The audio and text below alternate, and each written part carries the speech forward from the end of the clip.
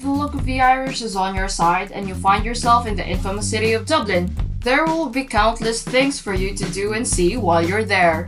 Not only is Dublin deeply rooted in their incredible history, culture, and well, booze. The people of Dublin are all such characters as well.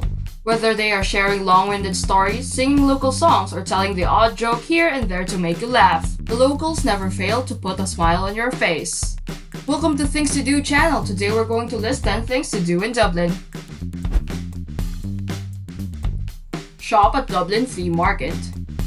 Although you can probably find a flea market happening on almost any corner and side street in Dublin, the Dublin Flea Market is a huge indoor flea market that happens on the last Sunday of every month and has become one of the most beloved in Dublin, with over 60 stalls selling everything from reusable household items to baby supplies to furniture to old clothes. There's a chance you'll find exactly what you're looking for here. Have fun at Dublin Zoo. Located within Phoenix Park, the Dublin Zoo is an excellent addition to your day. With a huge variety of animals to see and a very well laid out map, this excursion is great for individuals or groups of all ages. Not only are the animals at the zoo incredibly cared for, but they all have the spacious habitats for them to roam and play, making each encounter as close to the real thing as possible. Be sure to visit the Meerkat Cafe, where you can look at the meerkats up close while you are enjoying a drink or bite to eat. Check out the Christ Church Cathedral. The second of Dublin's medieval cathedrals, Christ Church Cathedral, is yet another of Dublin's architectural wonders. More formally known as the Cathedral of the Holy Trinity, this fully operational church is the Cathedral of the United Diocese of Dublin and Glendalough. Although it is open to tourists who wish to marvel at its Romanesque interiors, the staff of the cathedral do charge admission and ticketing fees, as the building receives no support from the state. However, the fee is definitely worth the visit and will help contribute to maintaining this beautiful piece of Irish history. See the Dublin Castle.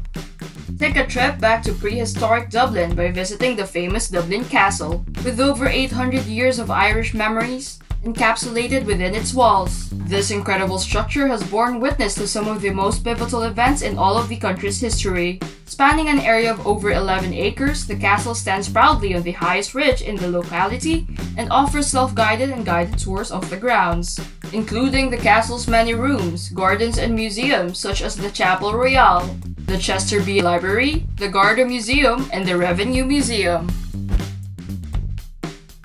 The beauty of St. Patrick's Cathedral. Known as the largest church in all of Ireland, St. Patrick's Cathedral is actually one of two cathedrals that were built on Dublin soil. However, St. Patrick's Cathedral still remains the most popular of the two when it comes to tourists. The cathedral was originally founded in 1191 and is ripe with over 800 years of Irish history and culture, a brilliant architectural wonder. Its beauty can be noticed both inside and out. It is also the final resting place of Jonathan Swift, author of Gulliver's Travels and Dean of the Cathedral. Marvel the Spire of Dublin. One of the easiest monuments to spot from afar, the spire stands proudly in the center of O'Connell Street, towering approximately 120 meters above ground. This completely stainless steel structure is about 3 meters in diameter at the base and 15 centimeters at its apex. On sunny days, you can notice its exterior being gently illuminated by the sun, lighting up the monument for all to see. The tip of the structure is also lit up by an external light source at nighttime, in order to act as a beacon in the night sky. Tour the Old Jameson Distillery. Another historical gem is the Old Jameson Distillery, located just off Smithfield Square. This location previously used to be the original site where Jameson whiskey was manufactured and distilled, until it stopped production in the early 1970s. A tour of the old distillery will take you through the history and process of creating the refined whiskey, along with the unique opportunity to take part in a comparative whiskey tasting experience. At the end of the tour, you will be given an exclusive whiskey taster certificate to officially certify your knowledge in traditional Irish whiskey that you will be able to show off to your family and friends back home. Party at the Temple Bar. The Temple Bar is quite possibly one of the most iconic bars in all of Dublin, with tourists flocking from all over the world to have a drink inside its famous walls. Although the history of the bar dates back to the early 1300s, it still remains popular to this day, due to its famous red exterior, its great location in the heart of the city, as well as being a huge part of Dublin's central nightlife scene. At present, the Temple Bar is the most popular bar frequented by young tourists, and even some locals alike, looking to have a glass of strong Irish whiskey and enjoy a hell of a night.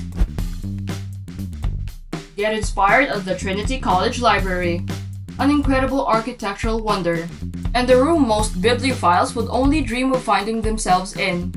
The Trinity College Library is the largest library in all of Ireland. It is also home to the famous Book of Kells, an ornate, beautifully illuminated manuscript containing all of the 4 Gospels of the New Testament that's over 1,000 years old. It's the famous section known as the Long Room has been known to resemble the Jedi archives in Star Wars.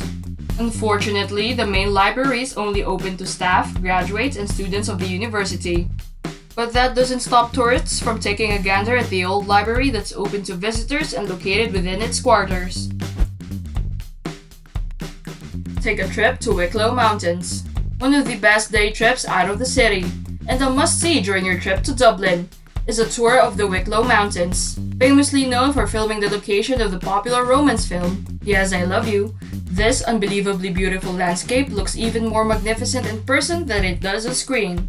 A basic tour costs around £22, which covers transportation to and from Dublin, along with brief history of the region, a traditional Irish lunch, and free time to roam and explore the land's natural beauty. Make sure to bring your camera. Don't forget to subscribe for more videos like this about your favorite cities around the world. Let us know in the comments which of the places from our list today you would like to visit the most.